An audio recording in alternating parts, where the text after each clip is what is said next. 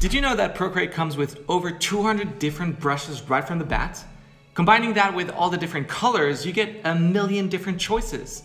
Now, if you're like me and you do not want to get bogged down by the sheer amount of possibilities and having to try them one by one and waste all your time, then this video might be for you. I'm gonna share with you my 5 favorite brushes that I use 80% of the time in all of my work.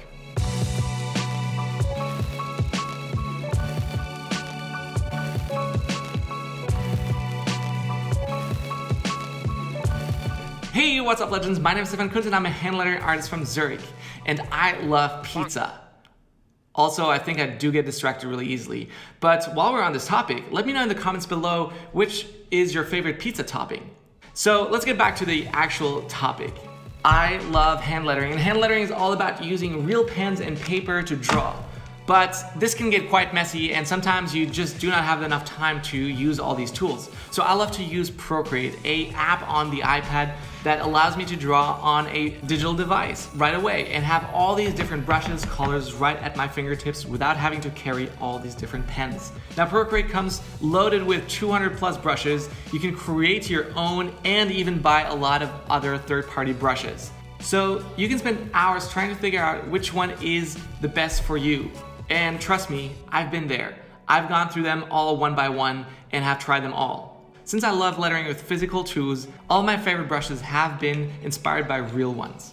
All right, brush number 1, Stefan Kunz pencil. So this one is modeled after my favorite tool that I use all the time. It's the pencil. The actual pencil, it's an HB pencil that is readily available everywhere. You can find it and you can draw anything with it. You can see people using it to create these massive, amazing, beautiful portraits. You can just use it for sketching, for whatever. But the beautiful thing about this pencil is the texture. I love how rough and how textured it is. It flows really well. It's a great way to fill out words, to still make it look like it's a sketch, and then you can use the digital design to place it on top of a mock-up and make it look like you actually drew it on paper, even though you actually just used a digital brush. Now, brush number 2 is my sketch brush. It's a brush that I've been using for a lot of my designs to start designing something. It's modeled after the brush pen. It has a thin or thick tip, and you can really use it with your pressure sensitivity.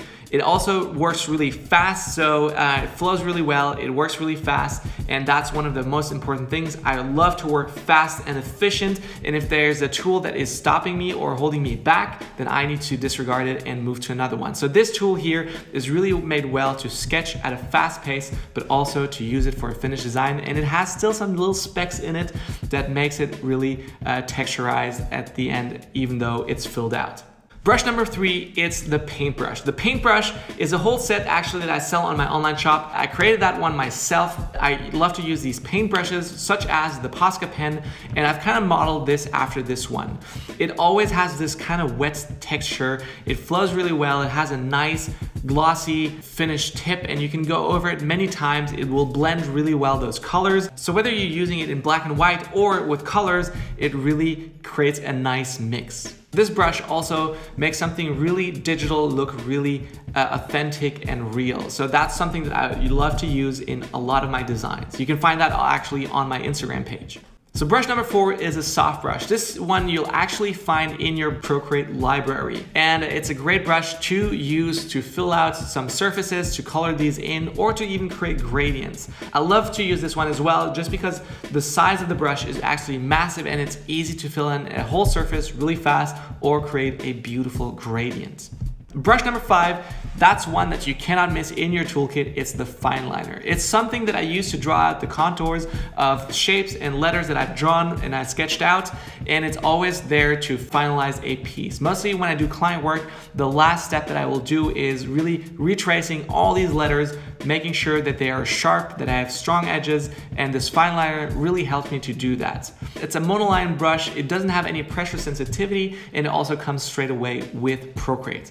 So these are my 5 favorite brushes. I use them in 80% of all my work that you would see online on Instagram. Even though I have so many different choices, I really only stick to these 5, except maybe if I'm using the grid builder or letter builder, but these are mostly to draw letters. Now, 4 of these brushes, you can get them for free. The 2 ones that are already in Procreate, the soft brush and the Monoline, but you can also get the Stefan Kunz pencil and the Stefan Kunz sketch brush. The 2 brushes that I use probably the most are available for free by signing up to my newsletter. You'll find the link in the description below, and you can sign up to the newsletter, get all the news for free, and get a sample pack of all my favorite tools. The paintbrush, you can get that one in my shop by getting the paintbrush bundle. There are 6 different brushes for only $12, so that makes it like $2 a piece. So it's a steal, and you can get those in the shop link below. Now, you gotta ask yourself, if I have 200 brushes in Procreate, why have I created my own? Now, I'm a freak when it comes to that. I am really trying to get the most efficient brush that I can use all the time. Like, there's always something that bugs me about some brushes that I'm using, and I will always tweak them. The brushes that I've mentioned here before are all brushes that I've tweaked over time, and for the last probably year or so haven't touched a bit, because I'm really happy and excited just of how they look and how I can use them all the time.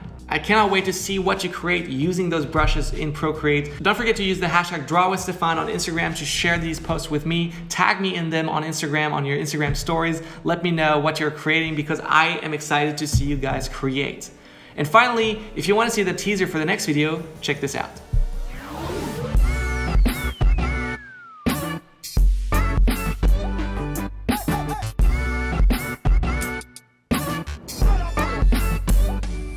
My favorite Procreate hacks that will help you and save you a lot of time. If you don't want to miss that video, subscribe to this channel, hit the notification bell so you won't miss it, and if you enjoyed this video, why don't you share it with a friend? And also, we'll see you in the next one. Bye.